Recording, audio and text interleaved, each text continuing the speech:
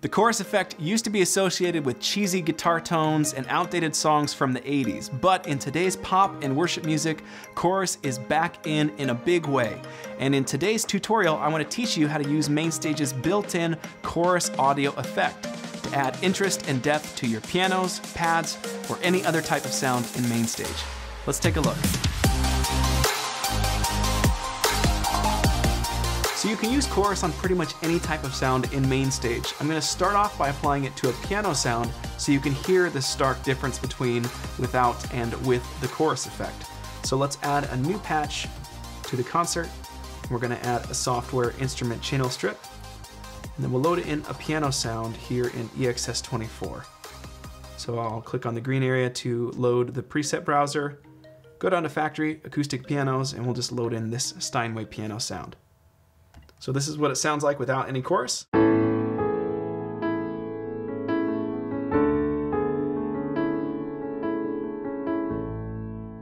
So now let's add the chorus effect. You're going to hover over the audio effect area, go down to modulation, and choose chorus. So the chorus plugin in MainStage is pretty basic. You have a rate control, an intensity control, and a mix knob.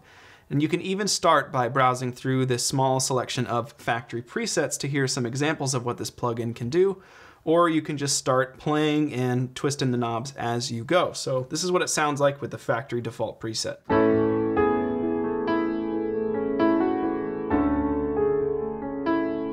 We'll bring up the mix. So this controls the dry signal, so the unaffected signal, and it mixes in the chorus signal. So higher percentages will mean more of the chorus effect. We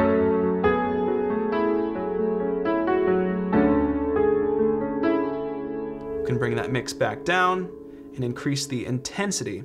So this increases the actual strength of the chorus effect itself.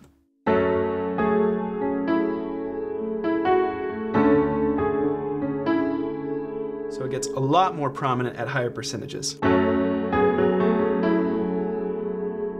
So generally, if you're going to have a higher intensity value, you're probably going to want a little bit less for that mix percentage so that it's not an overwhelming amount. You can get away with a lot more with a synth sound, but for something like a piano, it can start to sound like a honky-tonk or detuned type of piano sound pretty quickly. So you just want to use just a little bit of this effect to taste. And if you want something that's more intense, probably bring that mix down just a smidge.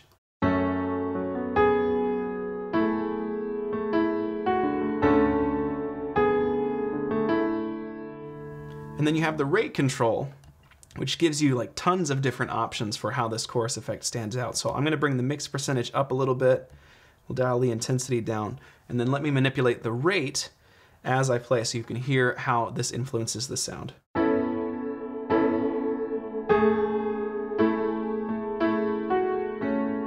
So slower rates will have more of this swirling sort of movement, feel it in the background, and then faster rates will be a much more prominent effect. And generally you'll want to bring the intensity down at a higher rate value for most applications, otherwise it's just going to be too over the top.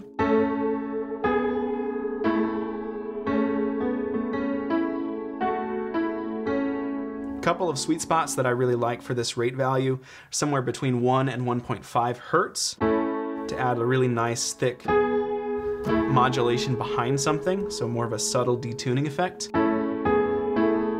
And then I'll also do much slower rates, like 0.5 hertz or even below that, with a little bit more intensity and a low mix percentage. And this is to add some movement or some shifting underneath the sound. So I'll exaggerate it a little bit so you can hear.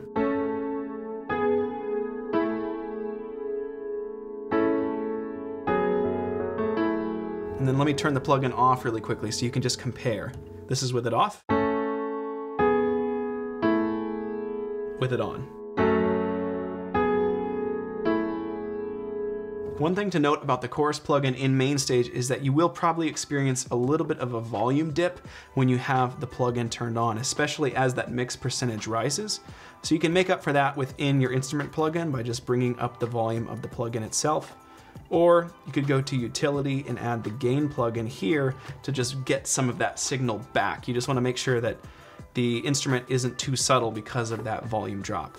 So I've demonstrated it with a piano sound here just so you could hear with really stark contrast with a lot of clarity how this chorus effect is impacting the sound. But oftentimes one of the most common places you'll use chorus is with a synth sound. So let me load in a pad instead of a piano. So we'll go to synthesizers, synth pads, and the trusty basic pad. So this is what it sounds like with chorus turned off.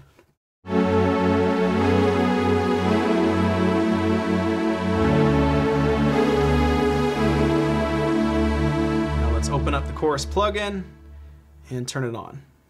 We'll go with a faster rate here.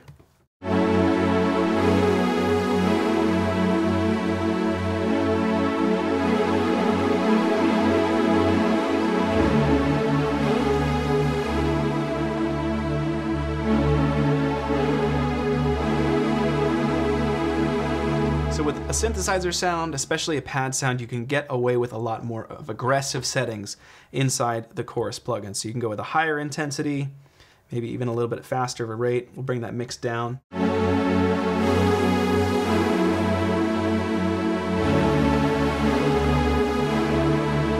one more time, I'll just turn it off so you can hear how it sounds without.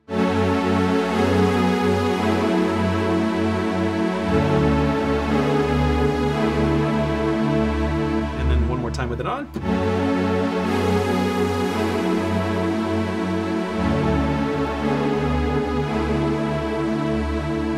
So it sort of smooths everything out. It makes things a little bit wider, a little bit more smeared, which is a really nice effect oftentimes for pad sounds. So then if you really wanted to dial this sound in, you can maybe add a little bit of reverb, post-chorus, and then you'd have a really great sort of diffused pad sound.